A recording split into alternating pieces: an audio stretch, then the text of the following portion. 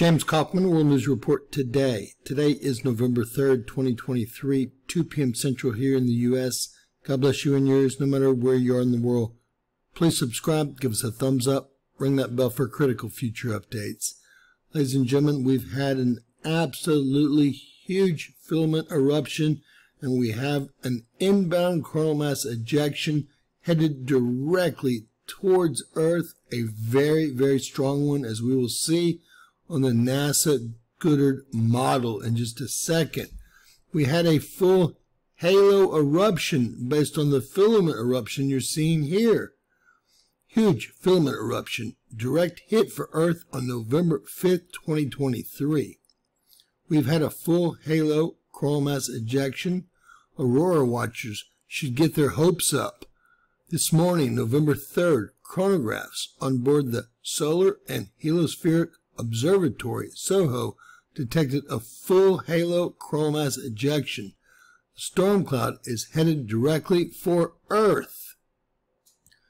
Now, ladies and gentlemen, this halo eruption covered hours of time. As you can see here, unbelievable. The cloud was hurled into space by an erupting filament, a very long magnetic filament in the sun's northern hemisphere.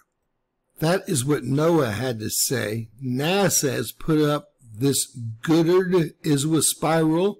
A NASA model of the coronal mass ejection suggests it will arrive between 12 UTC time and 1800 UTC time on November 5th.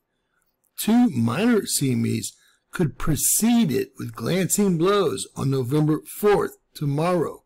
Those are going to be from the filament eruption, I know you remember, from yesterday, and the M1.67 solar flare, an associated coronal mass ejection that we saw also pop off directly Earth-facing yesterday.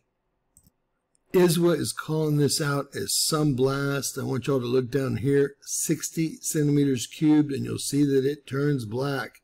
It seems to strengthen as it makes its way further away from its source, which makes zero sense.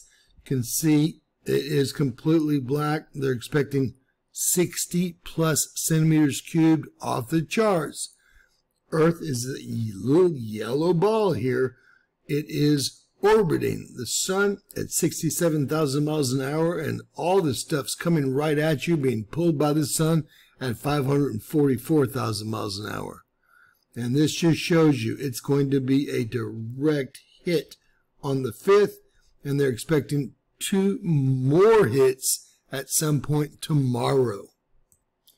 Now, what do we see here with us? Well, we have Psyche, we have all of our stereo A, we have Solo right here, we have Osiris-Rex. All kind of things are in danger of being hit by this very powerful coronal mass ejection. Meanwhile, our star has become very complex again. We have what looks like 7 named Earth-facing sunspots, but when you really look harder, we might have an 8th one here and a 9th one coming around the limb as we speak. So we are very busy, and most of the sunspots would have an Earth component to them if they were to flare. 2 of the sunspots are complex. That would be AR3474 here and AR3477 here.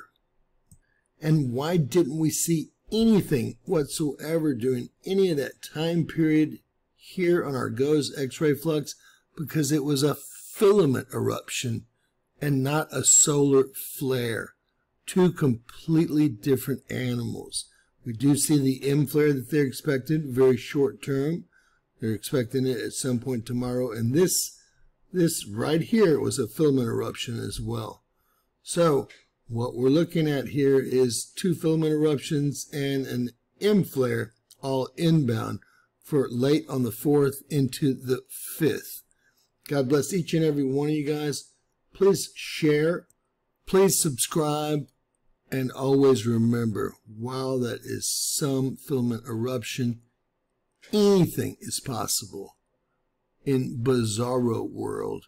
You could arguably say it started up here and wrapped all the way around our sun. Buckle up, buttercups. The 4th and 5th, especially the 5th, should be, well, a day to remember. God bless each and every one of y'all.